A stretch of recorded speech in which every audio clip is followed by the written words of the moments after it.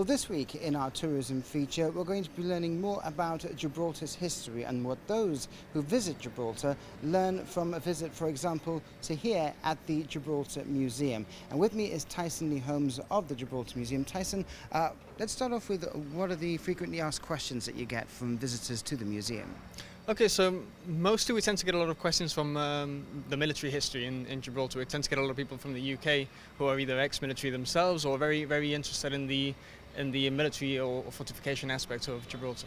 There's a wide range of history to process at the museum, from the Great Siege to the Rock's natural history, the vessels that have visited the Rock over the years and the aircraft, and how we got around back in the day. Now, Gibraltar was actually at the forefront of scientific discoveries in the 18th and 19th centuries. We can see that through the discovery of the skull in 1848, the Neanderthal skull in Forbes Quarry. But that wasn't the only thing. People were actually studying all sorts of fossils here, particularly in the breccias in Roja Bay. So a lot of people were actually very interested. The military personnel that was spending their time here, in their spare time they would go out exploring, mainly in the caves of Gibraltar as well. And they were really at the forefront of scientific discovery and research at the time. We walked along the various rooms and exhibits which cover a wide breadth of the Rock's diverse history.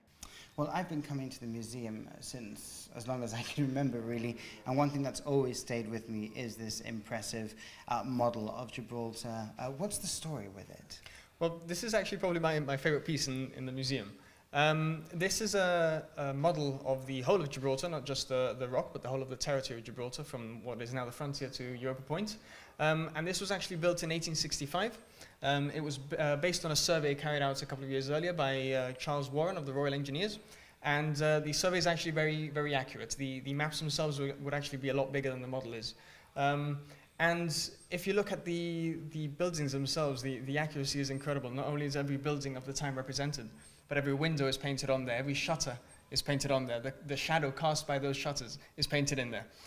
So the accuracy is incredible for the time. And one of the must-see areas of the museum is the Moorish Baths. So Tyson, how far back do the Moorish Baths go, and how vital is it to keep them in check and also look after them but not really damage them?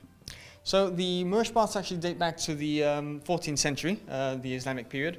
And we actually carried out a quite larger refurbishment a few years ago. Historically, the walls had been whitewashed and new floors had been laid down. So we stripped it all back and took it back to the original walls. And obviously, being a historical monument, it's actually listed and protected as such. We do need to keep checks on it and make sure that any damp issues are addressed appropriately.